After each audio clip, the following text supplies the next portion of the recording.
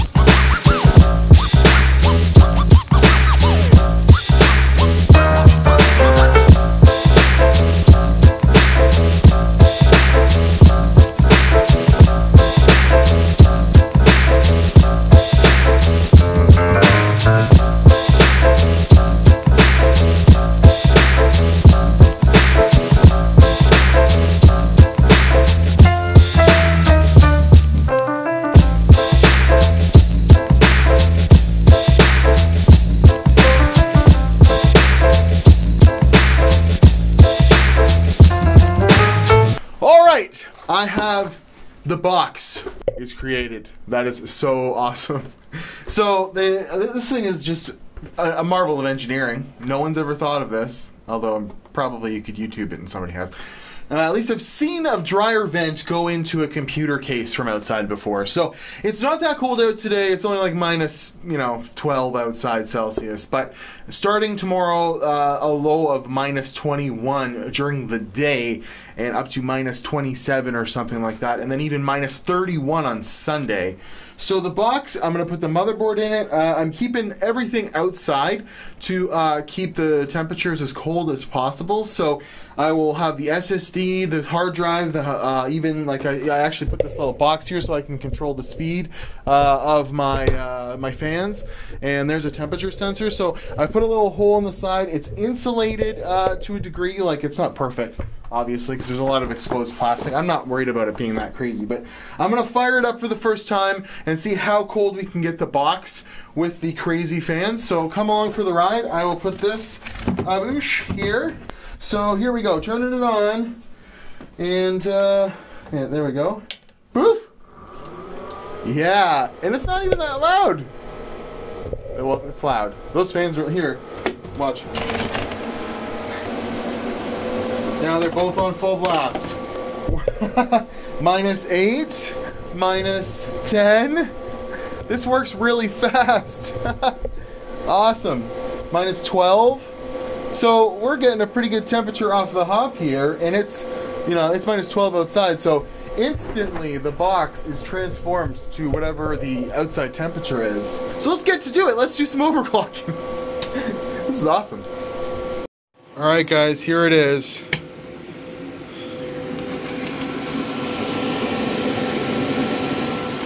Very chilly, and it's not even cold out yet. That's an FX 8350. And yeah, we're running at 5.22 gigahertz. We'll see. Will it complete? It's only like minus 12 or 8 out right now.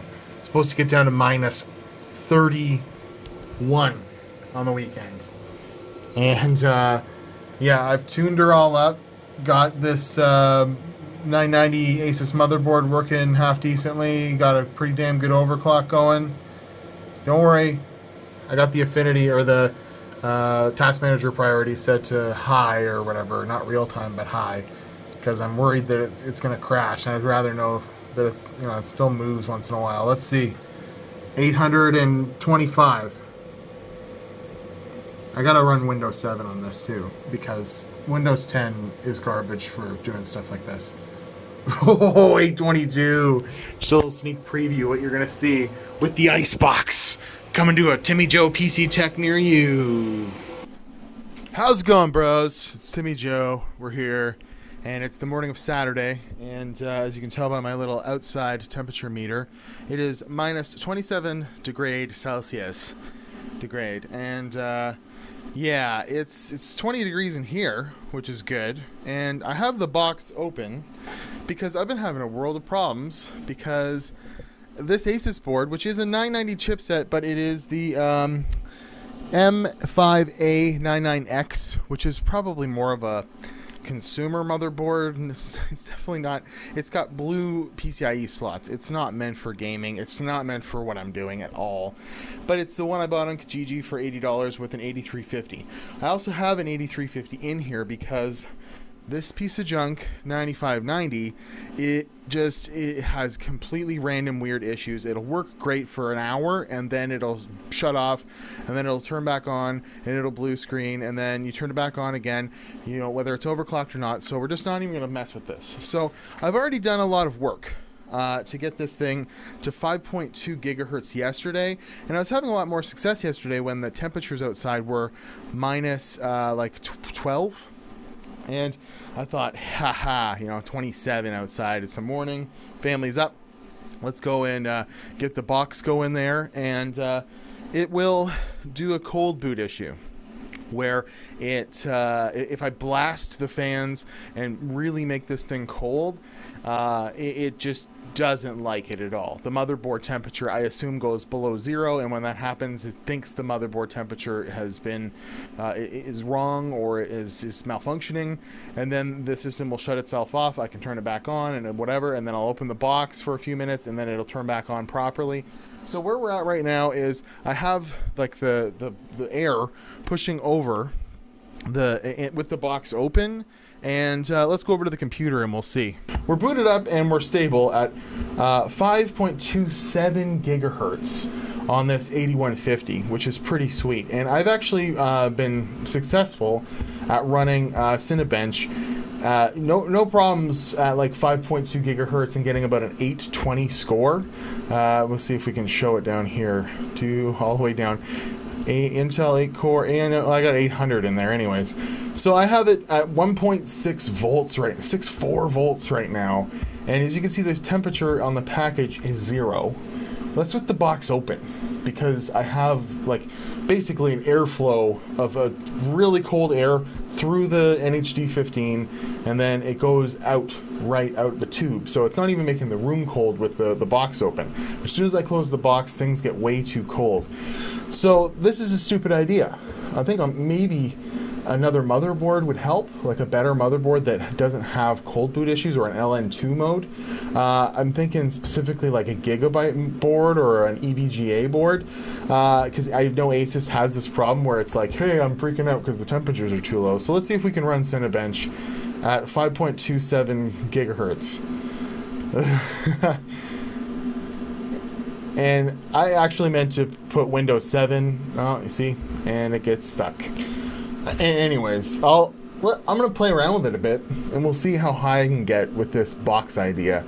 But I think ultimately, I shouldn't have put my efforts towards the box. Putting the motherboard in the cold is not a good idea. What I should have done was put a liquid cooling rad outside, like my big fat 3 hunkin' 60 with a push-pull, hung that out the window, and made sure like the fluid can take the cold, like it's, I have to put minus 40 antifreeze in it or something like that. And then, then you introduce moisture, and it shut itself off. Yeah, because moisture, I didn't think would be a problem in this situation, because it's blowing cold, dry air. When you get down to sub minus 20, the air gets very, very dry, and you don't have to worry about moisture if the whole thing is cold. But as soon as I put a rad outside and put a block there, and I'm blasting minus 40 water on the CPU block, temperature, like the block is going to accumulate moisture around it. So I'm going to try and get, like, I was hoping to get to 5.5 gigahertz. I'm going to try and get something going here, and then I'll come back when I have some actual results, because this has been lackluster at best. Great idea, Timmy Joe! One eternity later. Well, I'm done. This was a fun experiment while it lasted, but it doesn't work. I botched it. Another botch job from Timmy Joe. So, yeah, I apologize, but this is a stupid idea. It just really is. And I'm not going to keep messing around with it, because it just doesn't work. So, theoretically, if it's minus 10 out, the box is okay. Getting a FX 8150 to run Cinebench at 5.2 gigahertz. Here I'm throwing it up on the screen. A Cinebench result of, I think it was 820 or 822. That's not bad, but it actually beats my record. I did this sort of experiment before with a freezer when I was first getting into PC YouTubing. And I put an 80, actually with the worst chipset and everything, an 8350 in a freezer, and I got it to hardware validate in CPU-Z at 5.5 gigahertz, which, I mean, who cares about that? That's not really, I'm sure I could get this thing to post at 5.5 gigahertz. That's not a big deal. But actually getting the CPU to do work is another thing. So, a couple things that might make this better is a motherboard that's made to do LN2 and stuff like that. But I'm just the junker guy that goes on Kijiji that buys the stuff and things. And to put proper expensive hardware in here, it's not really my big game right now. I might try this experiment another time. But in the end, it's a stupid idea because motherboards aren't designed to be sub-zero, and when you introduce a minus 30 environment on the motherboard itself, things start getting really wonky. So it was fun while it lasted, but it was a stupid idea in general. But I'm not going to let this get me down. I am definitely going to be taking this stuff, and I know I shouldn't, yeah, anyways. I've got plans to run a rad outside by the end of the weekend and see if I can't get the CPU temperature much lower with the same, whatever, and do a little bit better. So putting that big fat rad outside with a push-pull on it, running the tubes in here, and then the VRM and the motherboard's not going to be minus 30, and it will start better. And then it's only a 6 plus 2 phase VRM on this thing, so it's not a very good motherboard to be doing this, but I want to at least go a little further than I did. So I'll see if I can't get that rolling by the end of the cold snap here. But I thank you very much for coming along for my ride. I mean, I put effort in, didn't I? I built the box of emotions. And is it ever a box of emotions? And it just doesn't work. Now, I could also try this with another motherboard, another thing later on. I'm sure we'll have another day or two where it's really cold outside. But it seems like it even works better when it's like minus 10 to minus 20 to do this. So we'll maybe try it with a different motherboard, a different platform altogether. If you have suggestions on some stuff, if anyone out there has any cool overclocking old chipsets and stuff like that they're not using anymore, email me at timmyjoe.com. I'm not made of money. I just went to CES. I just did all this stuff. I'm living off of YouTube, so spending a bunch of money on hardware, I don't want to.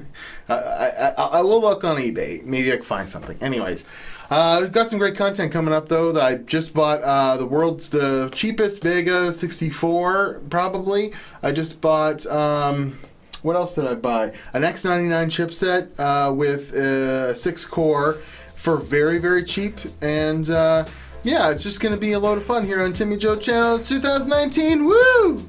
Thanks for watching this terrible video. I'll see you guys in the next one.